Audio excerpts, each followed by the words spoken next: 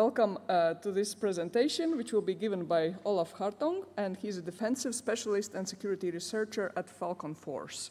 The presentation is EDR internals from a defender's perspective, and Olaf will tell more about that. Just to remind about the rules, this is TLP White session. Please switch off your mobile phones so that we don't get any unpleasant noises during the presentation. And after the session, please do fill in the evaluation on the mobile app to show how do you liked the presentation. Thank you very much, and Olaf, welcome.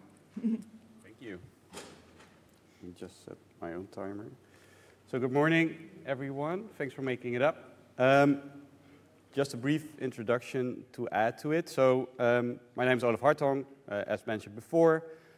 I work at FalconForce, and one of the things that we do, and I don't want to make this into a sales talk, but we primarily focus on a lot of detection engineering, a lot of research, and a lot of offensive work. And that's also why we started digging into EDRs, because that's what everybody uses or should use, just to figure out what it's capable of and how we can make it useful for us as a defender, but also from an attacker perspective to understand how can we bypass it and detect that again.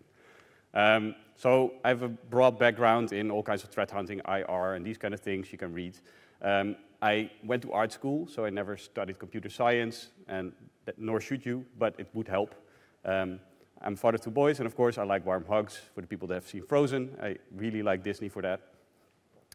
So what can you expect from this talk? So I'll generally talk about Defender for Endpoint from Microsoft. I'm also an MVP. I'm not a commercial vehicle because it will be a critical talk. But this applies to every EDR, technically, right? So there might be differences and all kinds of things, but the whole way they work are generally the same. So I started looking at what kind of telemetry does it bring you, what can you do with it, where does it come from, which is also very important, also from an attacker perspective, because you might have a separate set of telemetry that you want to augment to it, just to make sure that you have it. It's configured, so we also want to show know a little bit what it's actually doing, how it's getting its information, and then I have a wrap up, and if I go too fast, I have backup slides for some additional fun. So first of all, what can you do with it, right? So it's a sort of all-in-one trying to be solution, XDR, whatever. It doesn't really matter. It has a couple of components, and the most important ones are AV, attack surface reduction, which is sort of part of the operating system as well, so it ties into each other, but it doesn't necessarily have to be bought. You have exploit guard, application control, there's of course the EDR component that is cloud-based. There is some incident response capability where you can live connect to a host, do some memory dumps, some small analysis things, get some artifacts.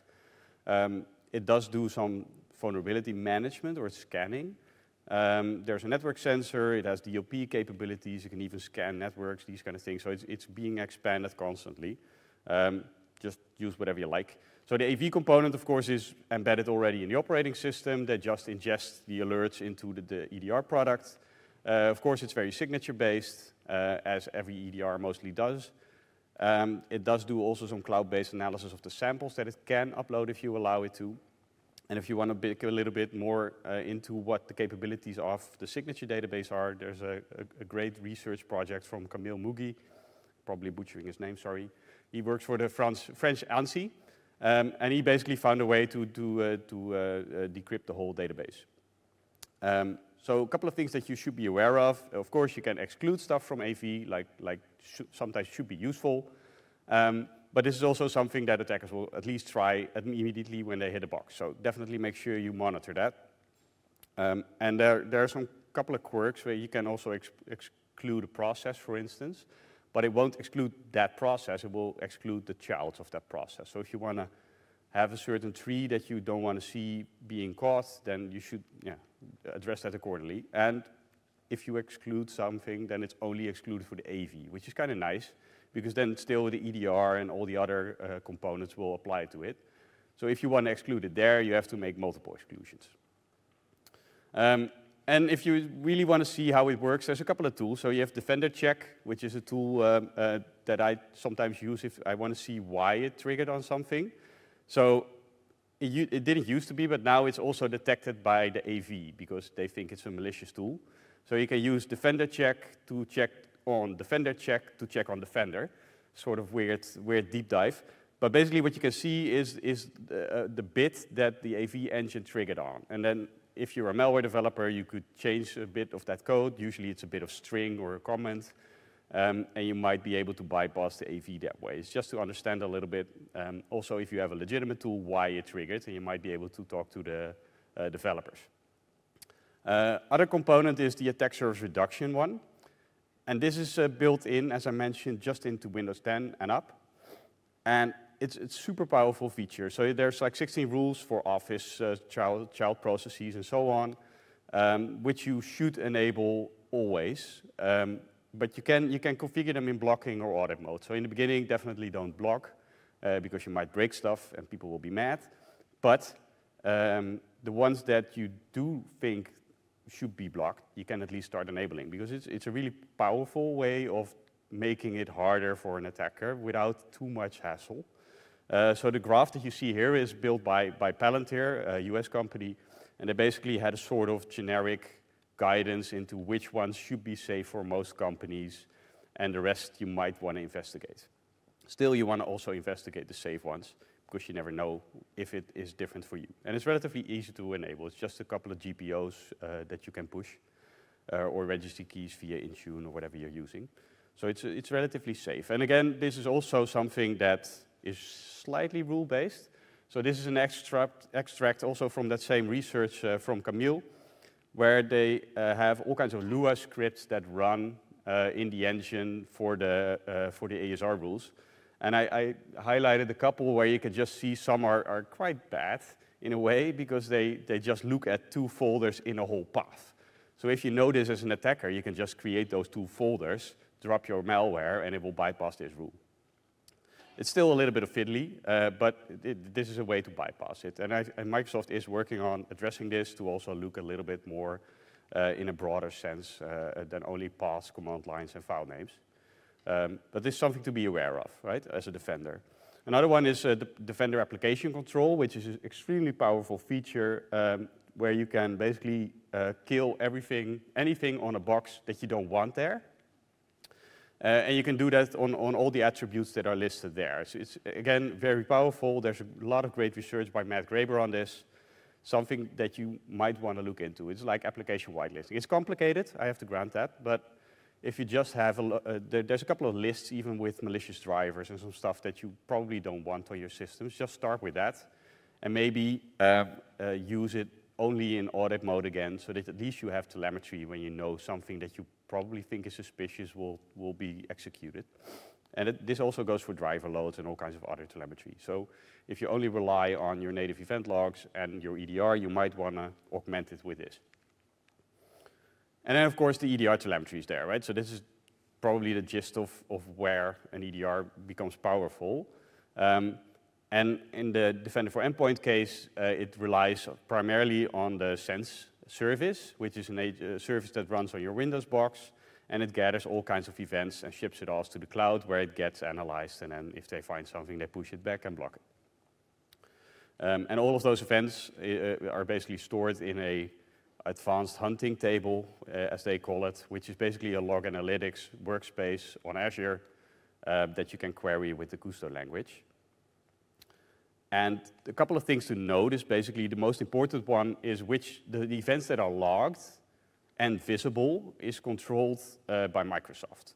And they control that configuration. You can't say, hey, I'm interested in the registry key and I don't see it yet. Too bad. Yeah, you can ask them, right? So you can open a ticket, request it with a reason, and it's relatively likely that they'll do it, but they don't do it tomorrow. Might take a couple of months, depending on the backlog. So this is something to take into account. And then another one that is very important, so some of those events are sampled or at least filtered. And the reason that they do that, well, you can see which ones they are, but the reason probably why, or the primary reasons is, one, you pay a fixed amount per month for that service, so they have to sort of constrain their resource use, which is probably the primary one. The second one is a lot of people don't even use the telemetry, so it's also ways to store it. I think that's both their reasons to do it. And then, of course, there's some bandwidth restrictions that they want to keep it contained in a way. But generally, it's okay. So, for instance, the network connections are heavily rate limited. So you usually get the first seen event of that day with a lot of fields. So it's relatively okay, but you can't see beaconing or that kind of stuff. So be aware of that, because if you want to build a detection rule that looks for beaconing behavior, this is probably not your data source. And it heavily relies on the event tracing for Windows as well. So I'll dig into that a little bit longer. And they even generate their own native ETW events, which you might have a look at as well if you start looking for special events. So, as I mentioned, so you pay per device or per user. A little bit depends if it's a server or a workstation. And they keep the data in the cloud for you for 30 days. And the marketing says 180 days, but that's basically the timeline. So they also make a sort of very condensed version of your already condensed telemetry. And you can query that for 180 days. But you can't query it with the query language. You have to use this search box on the portal, which isn't a very nice experience. And if you want it longer, you have to basically get it from the API, extract it, store it somewhere else. There's plenty of ways to do it. There's all kinds of Azure solutions, but you can also get it to Splunk or whatever you're using locally, which would be a good idea, because 30 days is nice, but if you have an incident, you generally want to look at least longer. And on average, I think this slide is a little bit outdated, but it's like 20 to 25 megabytes per device per day. So it's not a lot, but it's also not very little. Depending on how active you want to be with that data, it's probably too little for you if you want to get a lot of it, but it's storable. And then it's structured in a way that it's like a database, right? So there's tables, and then within the tables there is a schema with all kinds of fields. And basically what you can do, you can query the interface itself, tell it to get the schema, and you get all the fields listed. But that doesn't go to the depth that you want it, because what they do, at least for the device events, is they have a sort of catch-all bucket where the action type is basically filled with that whole list and way more. I think there's 185 different action types in there now, and they go from those ASR events, exploit guard, USB devices plugged in, but also, for instance, Elsa's dumping is also in there. And then there's all kinds of additional fields tied to that event, which give you all kinds of very nice JSON information, which you can actually use in the detection. But keeping track of that is relatively difficult, because they constantly onboard new information for you, but you're not necessarily notified of that. So one of the things that you can do, there's this schema reference guide in the portal where you can browse through it and see what is there, but nobody wants to scroll and then remember everything. So what you can also do is just open the hacker tab with F12 and then basically get that through the API. So you can get the API call that they do and basically build a very simple script where you can download it and do a diff. And then you can build a Slack bot, for instance, that tells you every time they added some new data components, which is kind of nice because you want to be on top of what you can use. Out of the box, they generate all kinds of alerts. And this is nice, but you never know what they do. So what we try to do, and I deliberately share an old slide because I don't want to help anybody on the offensive side. And since this is broadcasters, I don't know who's watching.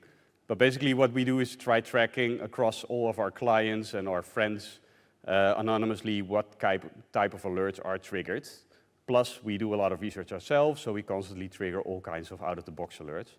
And this can help us at least understand, okay, where is it strong, where is it weaker, so where do we need to do stuff ourselves, build detections, or get an additional product. That's basically the thing. And it will never be completely blue, right? Everybody that works with the attack framework knows that there's no holy grail there. And we can also start mapping the data potential. So basically we can look at what type of data components does it actually log, and what would that theoretically be able to visualize for us. And then of course it's theoretically, because not every attack will be visible that way, and not all data will be in there since it is configured and sampled. So it's at least the direction. So we can understand, do we even have the potential of data for it? And basically what we did is map it basically to every MITRE data component with the table and the entries in there that we want to utilize. And this gives us a huge potential in theory again, but we can cover, well, 299 techniques, which is quite a lot out of the 550-ish that they have. And we can even start visualizing it. So this is a custom Bloodhound version that we used, where we can see, okay, if we want to only use the registry, for instance, as a data source, what kind of techniques could we be covering here? And then we can see which event types on the provider side, which is Defender for Endpoint, can we actually utilize. So this is a nice visual way of seeing, okay, what can I actually do with my data? But also what is important is, so where does the telemetry come from on the operating system? There's all kinds of ways that it can be acquired. So we started looking a little bit into this. And the easiest tool I could find to do this was Mimikatz, because it's just so convenient in there. But basically, we can see all the kernel callback channels that were there. And I see Vincent is here, so welcome. But the cool thing here is we can see basically what it does is it tells the kernel, the driver tells the kernel, hey, if an incident like this or an event like this happens, I want to get an event from it. So we can see that we see a WD filter.sys and we see an MSSec FLT.sys. The WD filter is to the Windows Defender agent, so that's the AV component. And the MSSec FLT is basically the EDR component. So they both get their own individual data stream. And they might also look at different information there. So if you want to kill it, or if somebody wants to kill it, they have to kill both, which is kind of nice. But you don't necessarily know what they do. And you see some Sysmon in between as well for the people that use that. So a lot of the stuff is the same. So they get the same telemetry, at least from the kernel. With one difference, though. On the process side, you can see a pre-operation and a post-operation, which technically means the pre-operation is whenever it happens, so a process creation event, and the post-operation is a process termination event. So as you can see, Sysmon does both, and the Defender product doesn't do that. So not necessarily bad, unless you want to monitor for it or see how long a process lived, which could be cool in an IR investigation, right? But yeah, that's something the EDR won't help you with. And then the event tracing for Windows bit. It's basically the mechanism on the kernel side which generates all the raw telemetry. It's a fire hose, so don't just ingest everything. And it's basically built in 3 layers. So you have providers, you have consumers, which basically consume what the provider gives you. And then you have a tracing session, which is sort of a consumption-based thing from a provider, but it works in a slightly different way. And basically, what it does, what the Defender product does, is it creates its own providers as well, where it basically looks at itself. And these are sort of aggregation providers.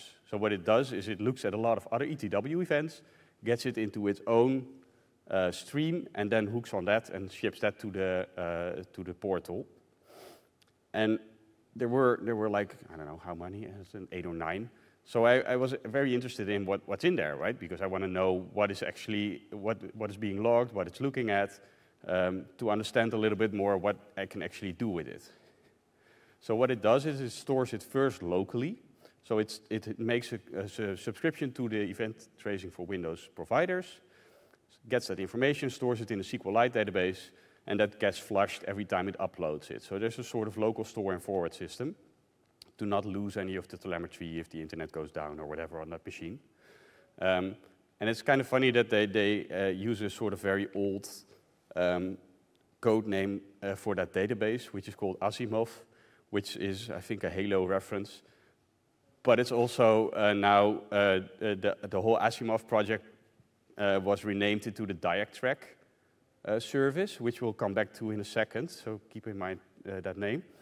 And basically, this is where it stores it. So it's not very important for the rest. It's signed and it's protected, so it's very hard to tamper with that from an attacker perspective. So that's relatively safe.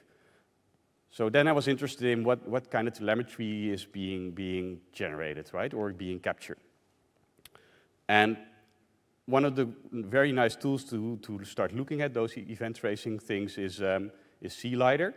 It's a relatively simple tool where you can just say, okay, I want to subscribe to these providers, and you can log it to either the screen or to a JSON file or even to the event log itself. So you can create your own custom feeds if you want to. And then as the creator mentions, it's not as stable. I found it very stable, but if you want to do it at scale, maybe Silk ETW or even Velociraptor might be a better way to start hooking those. So once I started building those traces, I saw you get a very nice structured data output per event. This is from the cybersecurity feed or cyber events feed. And one of the things I noticed was this events blob, which looked like a base64 string. So I figured, okay, let's just decode it. That's probably possible. And then I got this as an output, and probably you can't read it, but this looks probably quite familiar to a lot of people, which is even in the same structure with all the ugly tabs and so on as a normal event log event from the PowerShell provider. So that was kind of interesting. And then there was basically some blobs and binary code around it. So it turns out that that's Bond. It's an open source project by Microsoft where they use some serialization with a schema to make it more efficient to upload it and just compress the data a little bit. I couldn't find the schemas in the source code of the Defender client, but I also didn't really need it because I was more after the telemetry generation, so I might dig into that later. But my next question was basically, so hey, that PowerShell information is kind of interesting. Where does it get it? So I started looking at all of the providers, the ETW providers, and their subscriptions on the operating system. And one of the tools to use is the telemetry sourcer, which is another open source tool, really nice. And you can basically see on the left side, you can see all of the providers and the subscriptions or the sessions next to it. And the PowerShell one only had one session, basically. So only the event log was actually capturing that PowerShell information. And I ran it as system, so I should be able to see everything. So then my sort of assumption would be, hey, then the MDE just uses the event log, right? Because I can't see a session there. So I started looking a little bit more on the underlying side. And there the ThreatTrack thing comes back, which is the diagnostics tracing service from Windows, which captures a lot of information. And apparently also Microsoft uses that as a vehicle to get to some of those event logs. And the interesting bit was that the service itself is not protected, so it's just there, and every local admin can basically kill, stop, and pause it. And if you do that, some of the telemetry doesn't go into the Defender portal anymore. So you can partially blind it. You still will have all your process creation and all the other ones that it gets from the kernel directly, but some of the event tracing for Windows traces will be sort of suspended for that time. So I don't know why. It used to be a protected service for quite a long time, and then for some reason, in one of the patches, it suddenly got unprotected. So that's something I still have to validate with Microsoft, but it's interesting to know. So if somebody stops that service, that might also be a trigger for you to have a look at. So going to the configuration a little bit. So like every product, you have to tell it what to do. And as I mentioned before, Microsoft maintains this. It's stored on the box. It might be a nice CDF to find it and decode it, because I'm not going to tell you where it is. For all kinds of reasons, I don't want people just to be able, because you can basically see everything it's tracing, which is great for every offensive person or ransomware person as well. But it would be a nice exercise to do so. It is signed, so you can't add stuff to it or remove stuff from it. It's just a source that the process can access.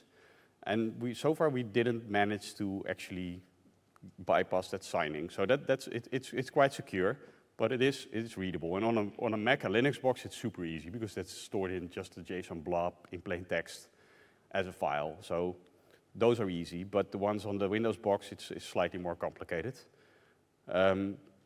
But some examples there. So they configure all the ETW events and the registry keys, the file paths it's monitoring, and so on. All kinds of exclusions, the filters that they apply to it, which process names are whitelisted, a lot of stuff. And then the very important one is the capping. So they do a global cap and a local cap. So the global cap is basically, I only want 5,000 PowerShell events for that day.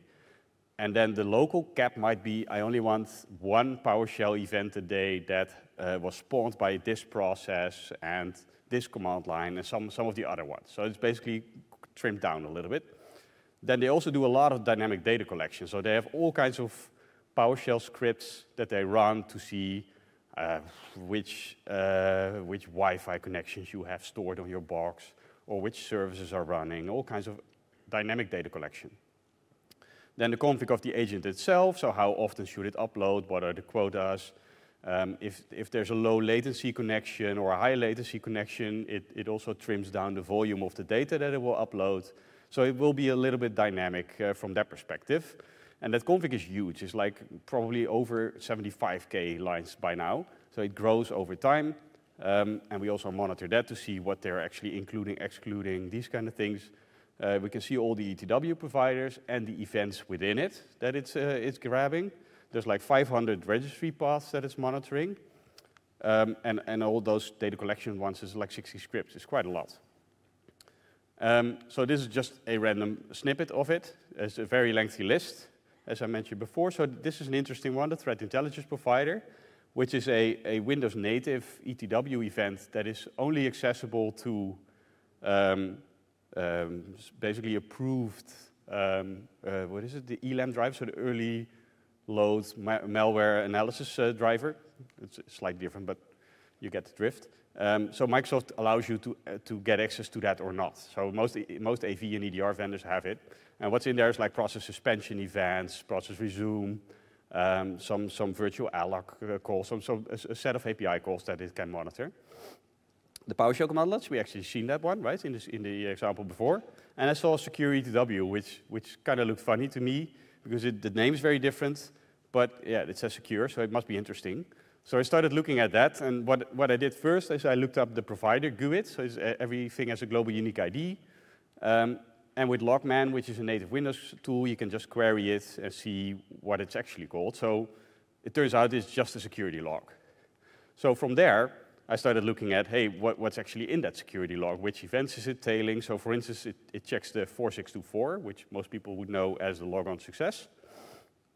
And then we can also see a couple of things. So we can see the events or the fields that it's making that local cap on, right? So there's a cap of 1 if a specific user with a specific domain name, with a specific SID, and a specific logon type from a specific IP has a specific target logon ID. So that whole set of things would be 1 event per day. So if I use a different IP with the same other variables, it will be a new event. And there's 1,000 in total that would get logged. And then there's a bunch of field configurations, so basically all the fields that would get shipped to the portal.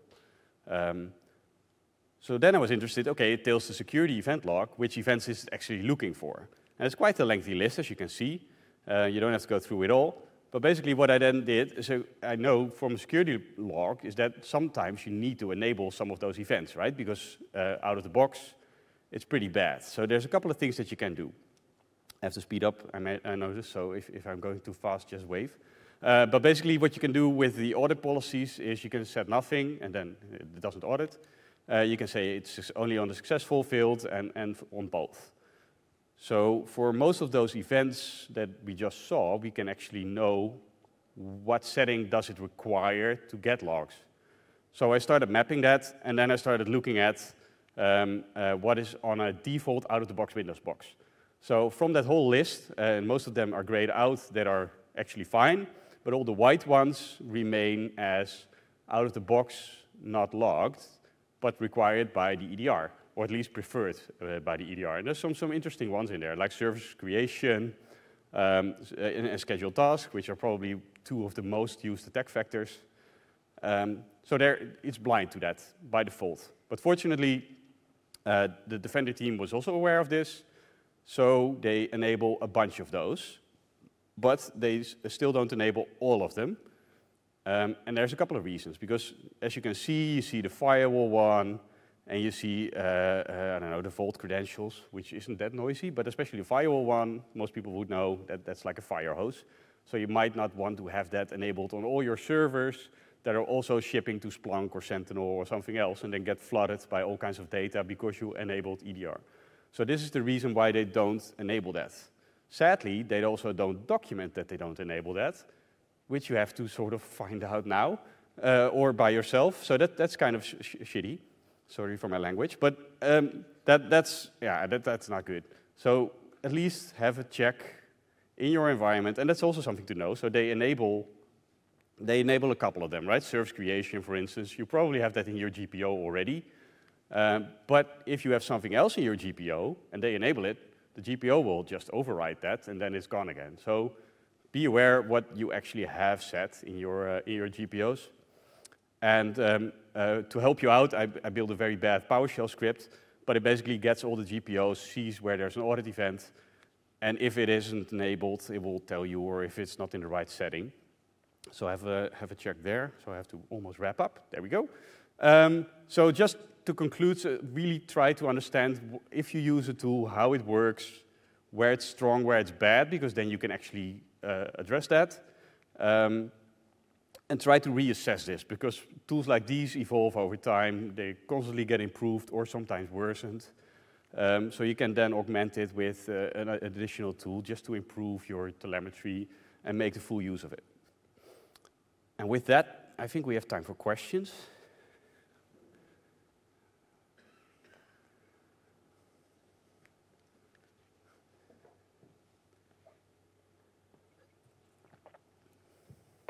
Absolutely. So there is a microphone in front. Please do ask a question. We have a couple of minutes left. I think it was very good to see some insights and tips and trips that you can give us so that people can be aware of these details. Yeah, one of the things I'm working on now, if there's no questions, I'll just talk on. Yes, probably. Is a few more minutes. One of the things I started doing, because one of the most annoying features is that most of the time they restrict the amount of telemetry, but for the DLL loads, it's completely random. There's really no logic behind it, so you just get events, maybe, or not. So what I started doing now is starting an open source project with a vendor application control policy that is in audit-only mode for the DLLs that I actually care about.